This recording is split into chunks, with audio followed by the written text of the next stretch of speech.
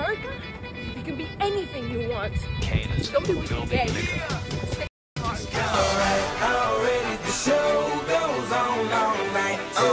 Hey folks, so it feels like so long ago when you'd expect a certain level of, I don't know, decorum, respectfulness from politicians. Nowadays, things have gotten so bad, you could probably play a fun game called, is this an American politician or a 4chan poster? In America, you can be anything you want. Candace, Don't be with feel your me, gay. nigga.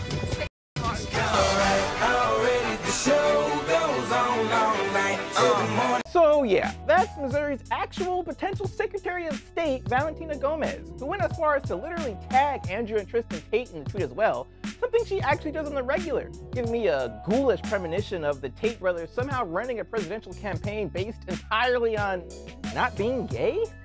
But this is far from the first controversy / outrage bait / campaign ad Gomez has been involved in, as she previously faced backlash for a video of her burning queer-oriented books with a flamethrower. This is what I will do to the growing books when I become Secretary of State. Let's go. Welcome to the main event. Applying pressure, but I promise I ain't make it down. These books come from Missouri Public Library. When I'm in office, they will burn. You know, just normal activities for the people in control of our lives and well-being.